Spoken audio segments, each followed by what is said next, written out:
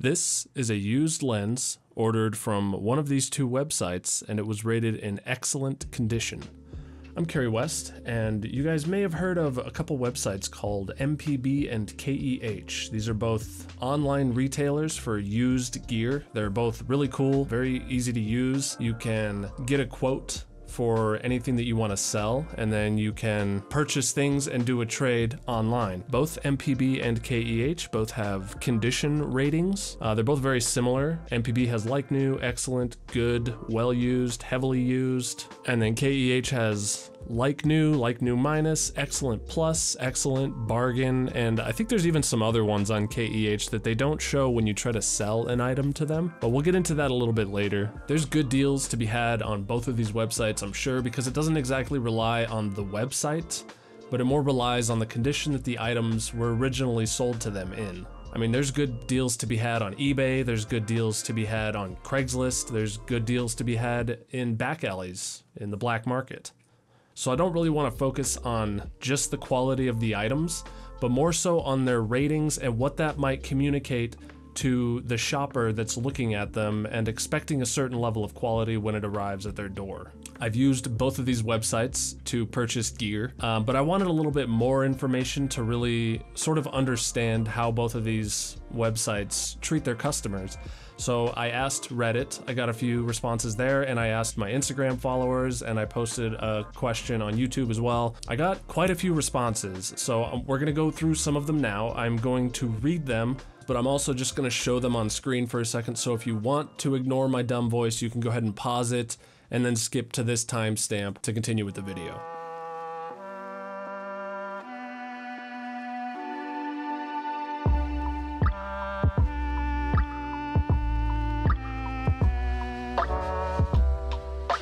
So we'll start here on Reddit. This guy said he bought a D750 from KEH for around $600, also a 14-24 for about $500, both fully functional, cheaper than I could find anywhere else. Both were a little banged up, but absolutely worth the price, IMO. I asked them what KEH had rated them as, such as excellent, bargain, etc. They said about 2 years ago. I don't remember what the rating was, but I think it was their lowest or second lowest rating. I was expecting them to maybe require some repair or have a scratch on the glass, but they were clean and in full working order. As with all of these, I asked if there was any damage to front elements or the sensors that would cause image degradation, and they said, I can't think of any scenario that would lower the image quality. The only caveat is the rings on the lens could use some lubrication. They're a bit noisy.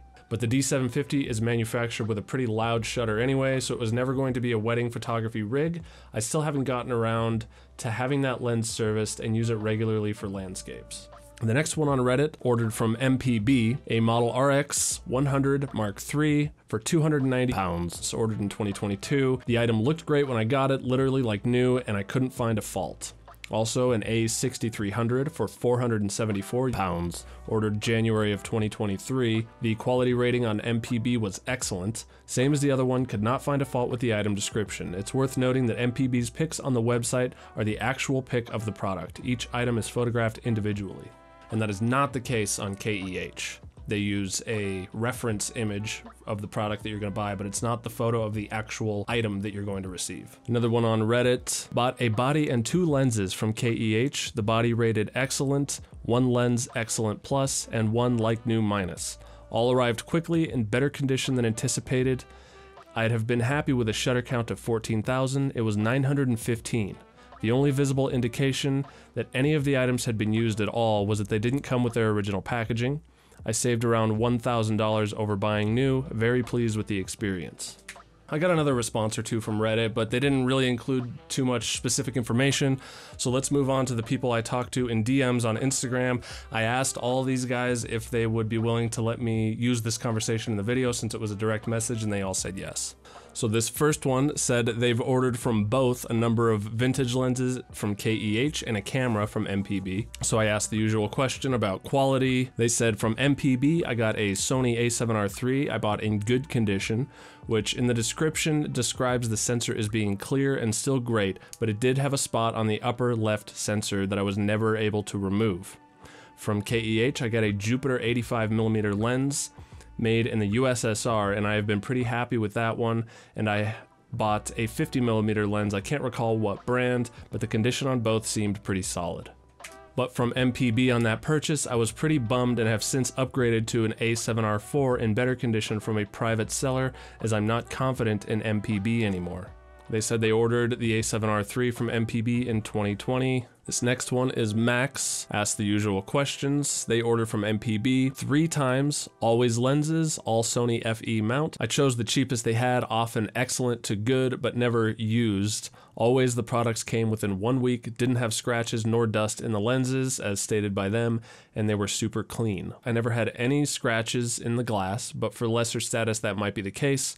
Worst I had was a scratch in the metal of the lens. This next one is Josh. He said, I've ordered some lenses and accessories from KEH over the past few years. Asked them the usual questions. I've ordered a couple of shutter release remotes, OEM battery chargers, and a battery grip. They all showed up in the condition described, mostly excellent based on KEH's scale. I bought an EF 50mm f1.4 a few years back, and it was much dirtier and beat up than I would have preferred. If I recall correctly, it was bargain condition. This next one is Nick. He said, I've purchased an old Sony E kit lens for $60, an FE Tamron 28-75 f2.8 for $700, and a Fuji 27mm f2.8 pancake for $300. They were all either excellent or like new, I believe. I asked the usual question. Nope, they always came with zero wear. The worst was that cheap kit lens. It had a scuff on the barrel, but the optics were perfect. I imagine the lower graded stuff, good/fair, would maybe have damage that affects image quality. Fair thing to assume. I always assumed that as well. And now I've got one more. This is a viewer of my channel and a follower on my Instagram. What's up, Jeff? And there's a reason that I saved this one for last. He ordered from MPB. I ordered my Sony A7R3 from MPB in the fall of 21 for $17.50 roughly, rated excellent, I believe.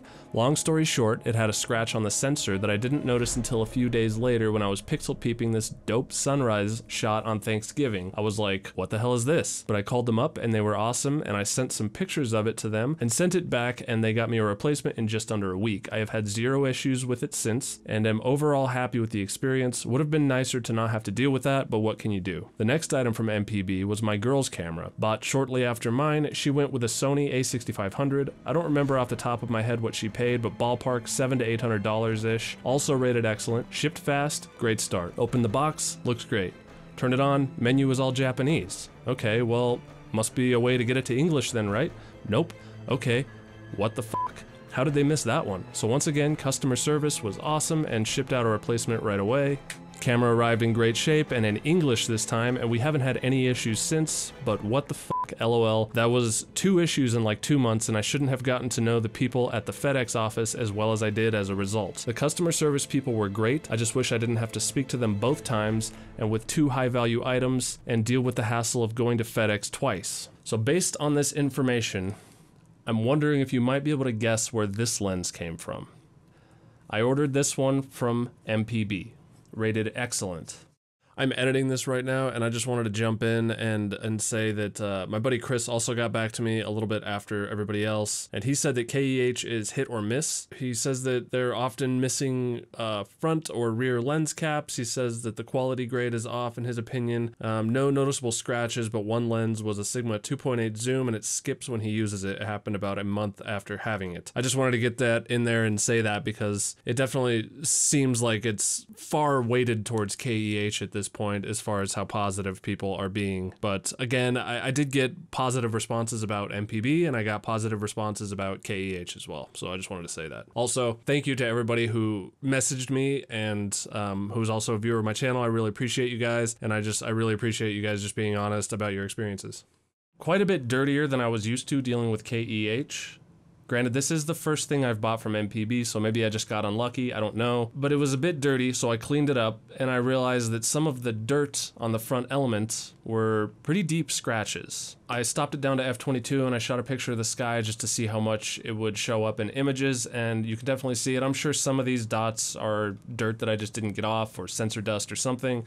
But I can pretty much guarantee if I shot this lens top down all the time, those scratches would definitely be visible. But even if it was just dirty, that's already a bit worse than what I've dealt with from KEH. I don't know what it is. They seem to clean their stuff a lot better. Most of the time when I get something from KEH, it looks brand new besides the wear and tear from use, especially on the outside of the lenses. Now let me make this clear. I'm not getting rid of this lens. I'm not sending it back. It'll work fine for me. I really never plan to stop this down that far. I'm mostly gonna use it for video and street. At most, it'll probably be at f8.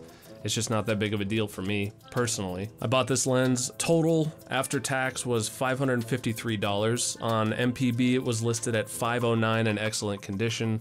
So either way, I got a good deal on it. I'm not all that stressed about it. It's a $750 lens, brand new. But I know that some people would not find this acceptable for a lens. I know some people do like to shoot at narrow apertures, and I'm sure that somebody would have a problem with it. Now, as I said, this is the first item I've bought from MPB. I've ordered quite a few things from KEH over the past few years. A lot of them I've already sold. Some of them were some Micro Four Thirds gear. So as of right now, I only have 2 items still that I bought from KEH. The 2 items I have right now are my A7 III, I bought this used, and my Sigma 14-24. Now this lens, about a month ago, I actually forgot that I got this from KEH. I always just had it in my head that I bought it brand new from a store because it's literally perfect.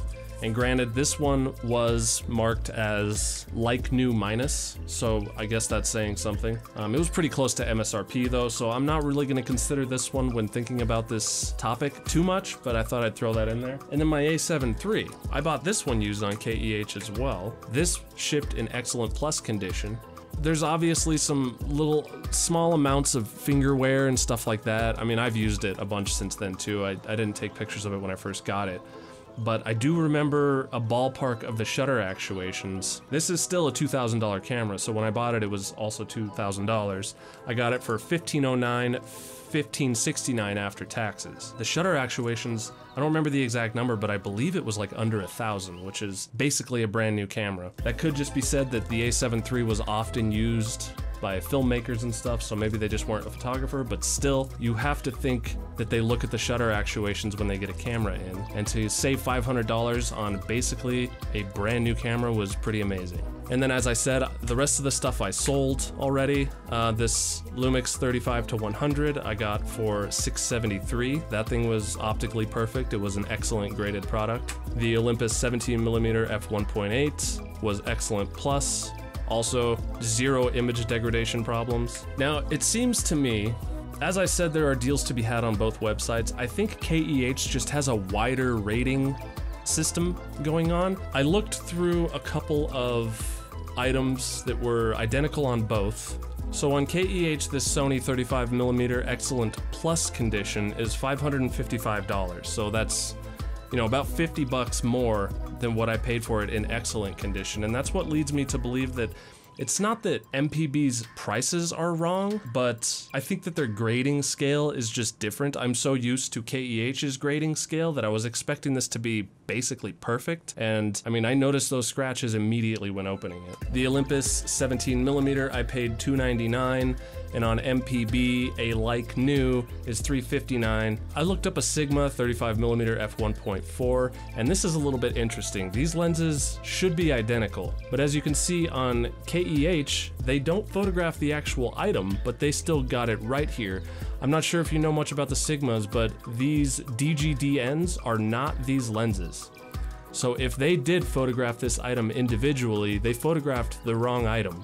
It looks like they have pricing for a DGDN. The DGDNs are the newer ones. This one is a basically cobbled together DSLR lens. As you can see, it has the little focus window in here. So something went wrong with this particular listing, and this is honestly one of the first ones I saw, so I'm not sure how common this is, but it very well could be, so just keep that in mind. Over here on KEH, this is the correct item, and this is the correct image. As you can see here, this is what the DGDN for Sony E-mount or L-mount looks like, so I would expect whoever buys this would have to do what Jeff did and send it back and have a replacement issued.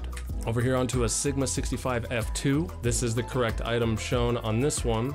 This is a like new at $514, and then over here like new minus on KEH for $554. And this is one item that leads me to believe that their scales are different.